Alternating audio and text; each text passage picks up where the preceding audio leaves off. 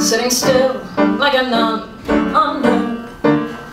Though an attic full of strangers may hold many hidden dangers, there's a quality I like, she's alone. So I pause and I wink and I shudder, just to bring her attention in line. While her pastures may be greener, I can tell by her demeanor she's mine. Oh, that's fine. I need a good-natured, old-fashioned lesbian love story, the kind of tale my mama used to tell, where the girls were so sweet and the music would swell, and in the end the queen would send a man off to hell. Where is that well-mannered, old-fashioned lesbian love story where people knew exactly who they were?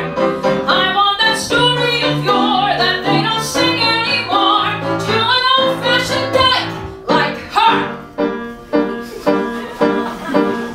See that girl on the bed, how she wants me. She's a bee I could free from the hive. I would never dare deceive her, she's a very clever beaver, but the quality I like, she's alive. So I pause and I twitch in the silence, while I pray that she'll play out this hand. But I feel my intuition saying, notice her position, start the band. No, she's clearly manned.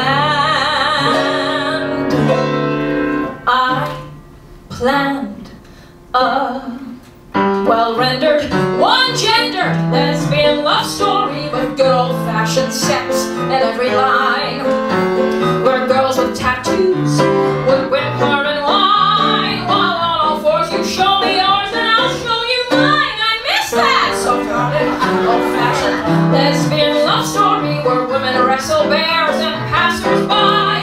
I'll write a story so good that they won't tell in my hood, to an old-fashioned dyke like, I'm gorgeous, I'm single, I'm busting with laughs, so why can't I be just in two short paragraphs of a, you betcha, damn funny lesbian love story, the kind of yarn that turns a girl to blush.